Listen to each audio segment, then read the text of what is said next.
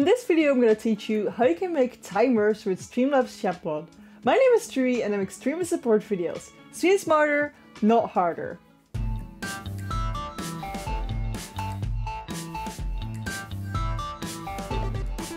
But before I begin, I stream every Tuesday and Friday, 8 PM Central European Time on twitch.tv/Tree. I also have a Discord server where you can ask anything about streaming. Feel free to hop in and just ask. I'll leave the link underneath in the description below. So let's jump right into Streamlabs Chatbot. I've already set things up like connected it to Twitch and to my bot. If you haven't done that, you need to do that before. So how do the timers work? Where we need to go is here on the left, we click on the timers. As you see, I have a lot of timers set already, but most of them are off. So how this works is, if you have multiple timers like we have right now, for example, they're in the general tab. If I set the timers to be on every 5 minutes, it will pick this one, then this one, then this one, and then this one. It will not put them all at the same time. So let's start out with how do we actually make a new timer. In the top right, we click on the plus. And then here we can name our timer. It doesn't really matter how we name our timer as they don't actually see the name, but it's only for you to remember what it is. So let's say follow. Now we want it to be active, so we want it to be true. And we want it to be used in our Twitch chat. We can also put it in our Discord chat or both in our Discord and Stream chat. Therefore you need to connect your Discord with your Streamlabs chatbot. So let's just keep it on Stream chat. And then here group, if you want it to be a timer that's running all the time, you can just leave that empty. If you want it to be a timer for a specific game, what you can do is you can do these brackets and then game and then the game. For example, Overwatch. But that can be anything. So it can also be Fortnite. And now this timer will only run when we're playing this game category. If we keep it empty, boom, it will always run. So I'm just gonna keep it empty for now, and we're gonna type a response. So what I want is I want to let people know that they can follow if they like the stream. So let's say, don't forget to follow if you like the stream. Now every so often, this will be set by my bot, TreeBot, because that's my bot's name. Don't forget to follow if you like the stream.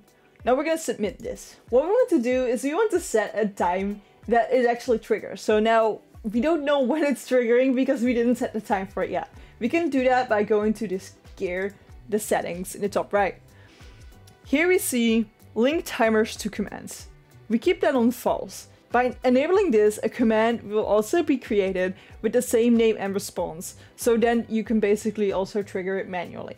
But we're keeping this on false because we're just working on the timers here. Then here we have the interval. This is how often the bot will say it. So for me, it's on 15 minutes. I would recommend not keeping it like a lot lower, like 5 minutes, because then it kind of gets spammy. So I recommend keeping it on 15 or more minutes. So now every 15 minutes, my bot will say, don't forget to follow.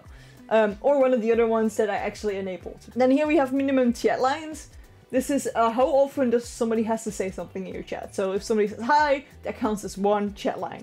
Every time there's a new message in your chat, that's a new chat line. It can be you, it can be anybody in your chat. So now if there's 3 messages been sent in our chat and 15 minutes have been passed, the bot will say our bot message, our timer. If we lower this to 0, now it doesn't matter how many chat messages has been sent, but it only looks at the time. So think of, do you want this to be included? And how many lines do you want people to be set before the trigger actually goes off? What we can also do is we can delete some of these if you want to. So for example, this one, guide, we can click on the X, yes, and now it's deleted. We can also click on one of these and then click on the editing, and then we can just edit them. This is the one for the Discord server. This one is being in the general. This means that it's always being posted. We don't have to play a certain game for it. Here we have like one from Overwatch that is only being played when we're playing the game Overwatch. That hands-on main!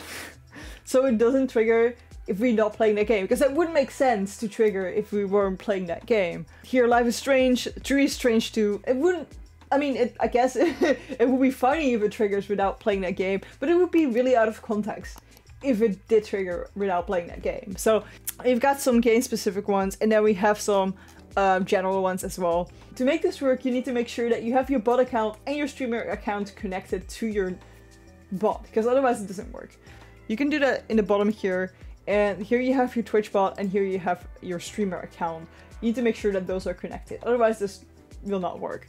Another thing you want to do is you want to make your bot name a moderator in your chat. You do this by typing /mod and then the name of your bot. For me, that's Streebot, but that's whatever bot you have made for your Streamlabs Chatbot. If you want to know more about Streamlabs Chatbot, I have a whole playlist full of helpful videos, so just hop into this playlist with me and I'll see you there.